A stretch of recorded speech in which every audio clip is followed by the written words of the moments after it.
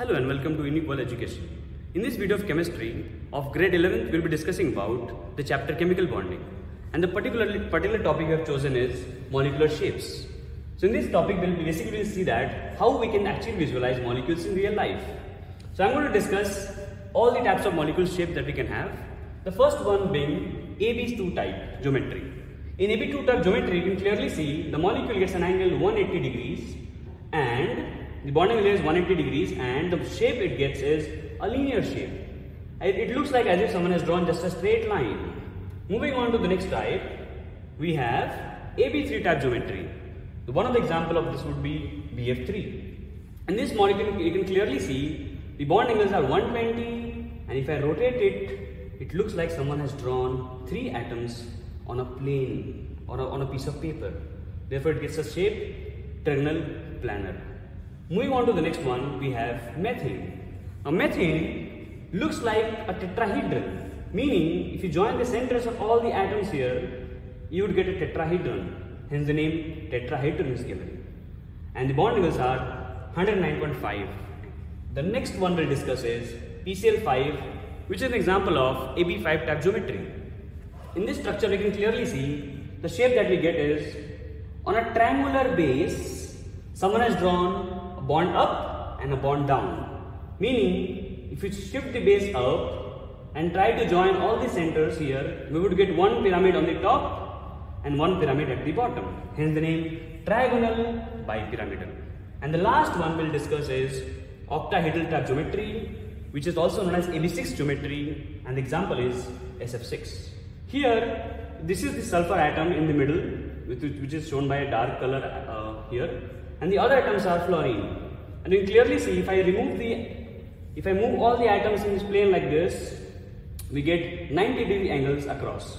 Here, all the angles are 90 degree, and the molecule is octahedron, and the shape is called as octahedron. Therefore, these are the molecular shape and that we study in our syllabus. I hope you enjoyed the video. Thank you so much. In this video, we are going to discuss about motion under gravity. So there are 2 types of motion basically. First one, motion in a straight line, which we already discussed, and second one, motion in a plane. And in the case of motion in a straight line, we already found out that the maximum height that object can move is h is equal to u square by g. And the total time taken by the object is 2u by g. So how that is influencing in projectile motion, which is motion in a plane. So here you can see I kept the object at 60 degree and the initial speed is 15 meter per second.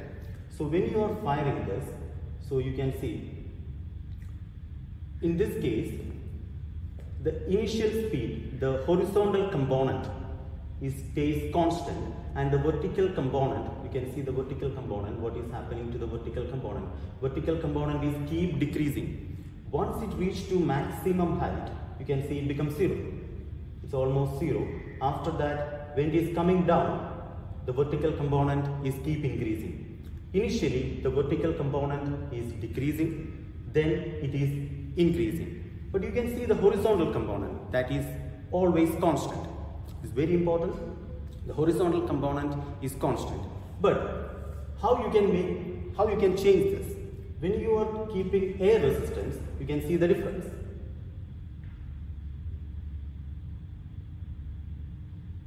So the range reduces.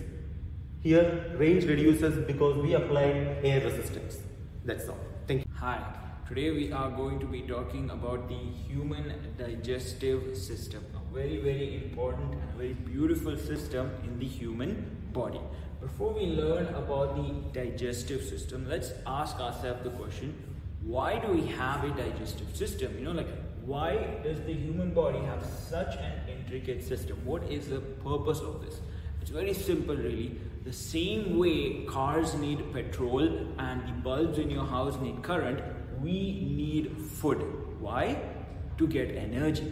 And who is going to break down that food? Who is going to ensure that we get the energy from the food? The digestive system right here. So let's get right into it. What are the different components of the digestive system?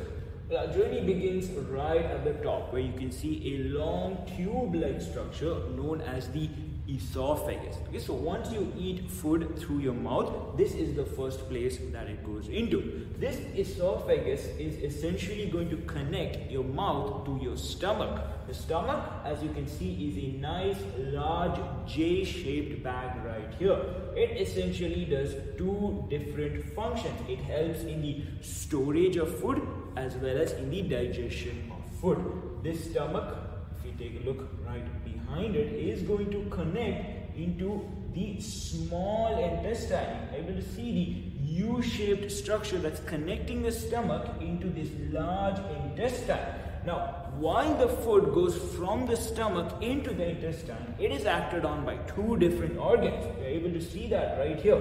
A large reddish brown organ called as the liver, and a much smaller yellow organ known as the pancreas. Both of these organs are going to help in the complete digestion of food. If digestion is completed, then why do we have this entire large tube-like structure? Then what purpose does that serve? Well, that's where absorption comes in. If we go deeper into the small intestine, we are going to find finger-like projections called villi, which will absorb the food that will help transport it to the cells and get us the much needed energy for our day-to-day activities. The undigested food, however, will pass through a much larger tube called the large intestine, which leads to the rectum and is finally passed out through the anus, thereby completing the digestive tract. So there you have it. This is how food is digested. Thank you. Start. Hello guys, how are you all? Today we are going to discuss about a new problem called upstream and downstream problems. This is one of the important problem that comes in linear equations chapter. From the examination point of view, from the board examination point of view, this problem is very, very important. So in this particular problem, we will be discussing about an application of linear equations. So we have to discuss about one situation here. So consider a still water. Consider a still water. There is a boat. Let us assume that the speed of the boat is x km/h. And so speed of the boat is fixed always here because the water is not moving. If the boat goes right or left, the speed of the boat will be same. That is x km/h. It will never change. Now here we are going to change the situation little more. So we will be discussing about the situation where the flow of water is there. Like there is a stream of water which is going downwards, and I am keeping the same boat here, over here.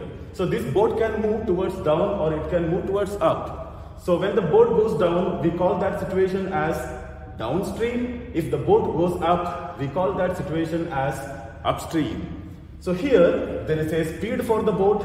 As usual, we will take it as x, and there is a speed for the stream which is going downwards. Always it will go down, and the speed of the stream will be y km/h. So we have here two speeds, speed of the boat and speed of the stream. Now let's see what is going to happen here. So here let us consider 2 points. One point here, that is A, another point here, that is B. One below, one above. So that when boat goes downwards, we will say that it is moving from the point B to A. If the boat is moving upwards, we will say that the boat is moving from the point A to B. So the downward movement we call it as downstream, upward we call it as upstream. So here let us consider the first case when the boat goes down, the downstream. So here the downstream speed will be the total speed occurred by this boat. So we know that when the boat goes down, because of the speed of the water, the speed of the boat, it will slightly increased. Boat will move much faster than its usual speed. So that speed we call it as the downstream speed. And that speed is given by speed of the boat plus the speed of the stream will be added. So we get total speed is equal to speed of the boat plus speed of the stream. And we have already taken speed of the boat as x, speed of the stream as y. It is here already mentioned in the figure. So downstream speed will be given by speed of the boat, that is x, speed of the stream, that is y. So this is the first equation that we use to solve this type of problems. Downstream speed, the total speed will be x plus y. Now let us consider another case where we have the boat is going upwards. Okay, so in that case, if the boat is going upward, we will call it as Similarly, there will be another situation. There is boat is moving upward, so we will call it as the upstream situation. So in that case, you know that boat will go much slower than as usual speed because the water is going downwards, right? So water will block the boat and the speed of the boat will be slightly reduced. So total speed of the boat, it will be given by speed of the boat minus speed of the stream. Okay, so that is given by x minus y. So we call it as the upstream speed. Okay, and you know, because when we move forward, somebody is blocking us, we know that we cannot move as fast as possible, right? The speed will be reduced. So total speed will be the speed of the person who is moving and the speed of the person who is blocking. So it will come like that. So it will become x minus y.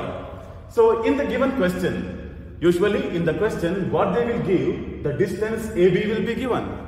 The distance AB, you know that, the point where it is at the bottom and which is at the top. So that distance will be given and we have to use the formula total time is, and also what is given, the total time for upstream and downstream will be given. The total time to go up and to come down. Okay, that will be given. So total time is given by time for upstream to go up plus the time for downstream to come back, right? So this is the total time. So we have total time is given by upstream distance divided by upstream speed. We are converting time into distance by speed by using the time distance speed formula. So here also we have time for downstream is given by downstream distance by downstream speed. Again we are converting it into distance by speed formula. So this is the formula that we are going to use in the problem mainly. Okay. So here we have total time is given by the distance AB divided by x minus y. We already defined x minus y as the upstream speed and time B, this is total time for BA will be the distance BA divided by the speed for the downstream, it is x plus y. So upstream time plus downstream time, it is converted in terms of distance and speed. So AB by x minus y plus BA by x plus y. This is how the equation is formed. And we will replace the given value from the question in this equation. Okay. So for example, let us quickly go through this question. We will make an equation quickly. A boat covers 32 km upstream, 36 km downstream. It goes up and it comes down. 32 km up, 36 km down in total 7 hours. Also, second situation is given. It covers upstream 40 km and downstream 48 km in 9 hours. We need to find the speed of the boat and the speed of the stream. We need to find basically x and y. So how we are going to form the equation? Let us see quickly. Okay, so here we have taken two cases, case 1 and case 2. In the first case it is given upstream distance 32, downstream distance 36 and the total time required is 7 hours. Second case it is given upstream distance is 40 and the downstream distance is 48 and the total time is 9 hours. So we know that upstream speed is x minus y, downstream speed is x plus y. Just before we have discussed about this one, we already written. Okay, so where x is the speed of the boat and y is the speed of the stream. So see how we are going to make the equation. That's it. It's very simple. The upstream distance by upstream speed plus downstream distance by downstream speed equal to total time. The equation just before I have explained this one, how we are getting this equation. So just replace the value. What is the upstream distance? 32. Upstream speed x minus y. Downstream distance 36. Downstream speed x plus y. Total time is 7. This equation 1 refers to the first case only, that is this one. For the case 1, only for this one. Similarly, you can make another equation based on the case 2, that is what written here. Similarly, you can make this equation. Okay, so it's very easy to do. Distance by speed equal to the total time. Here also we will follow the same method. We will get two equations and we already studied how to solve this equation. By using that method you can find the values of x and y, that's it. So this is what I just want to explain in this particular